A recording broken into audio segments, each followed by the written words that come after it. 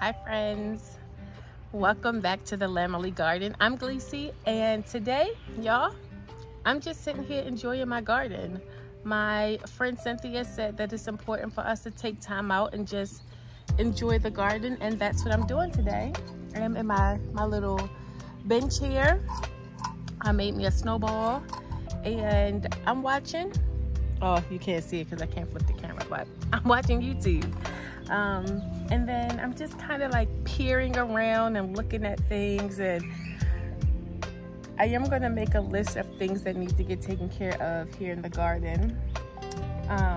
But I told myself that I would come out here for 45 minutes and I'm just going to sit, enjoy my snowball, drink some water, and marvel in how this space has come to life. Like, look at this. Look at the garden, y'all. It's looking absolutely amazing. And I'm so grateful. I'm so grateful for that reminder to kind of take a step back and reset. So, y'all, it's been a long time. Wouldn't have left you. I think that's how that song goes. Okay, so y'all, I am a nurse, and this semester, or over the summer, I was asked to do a clinical session, which is fine. I normally would do a clinical session, but they had such an influx of students that they had more students than they did clinicals. So they asked me to pick up an extra clinical, and y'all, I went from working 3 days a week to 5 days a week. And you might be like, oh, most people work 5 days a week. Well, I'm a nurse, so I work 12-hour shifts. So yes, you do the math. So it has been so hard to get out here in the garden, but I'm telling y'all, like, before I go to work and after I go to work, or after I come home from work, like, the garden is one of my first stops, because not only is this my place to grow food and have some self-sufficiency, but it's also like my place to unwind and relax. So I can't not come out here. Like, I don't care how tired I be, like, I'm gonna come out to this garden and check on it. I'm looking at this mosquito, y'all. He tried me. The gnats and the mosquitoes are so bad right now. Like, I don't know what's going on, but I want to show y'all something real quick. Can y'all see this right here? Y'all see that? Can you see it?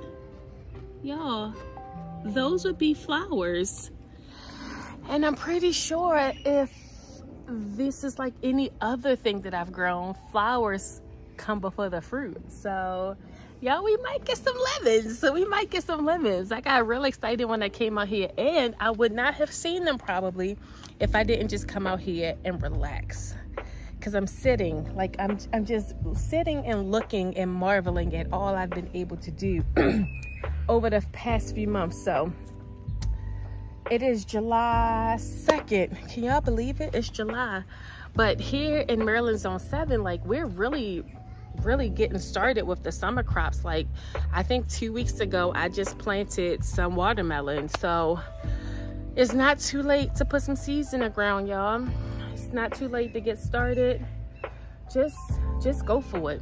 Go for it.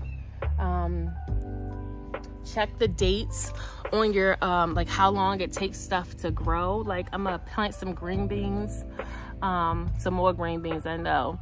But yes, I'm gonna plant some more green beans, and this particular variety, it's like a 60-day variety. So July 2nd, meaning September 2nd, we should be getting green beans. And the weather should be cooling down around that time, but you just never know how things will be in Maryland. So I have these green beans here. They're looking real light green, right? They real light.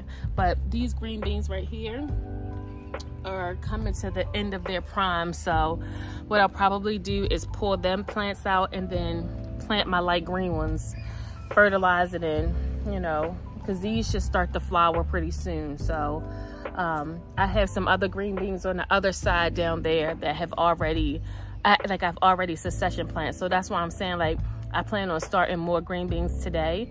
That way I can continuously have green beans, because that was one of the big things that my son asked me to grow. All right, I just wanted to pass on that reminder that was given to me, that sometimes we just have to take a step back and enjoy the garden. And just remember, all you got to do is put some seeds in the ground. Bye, guys.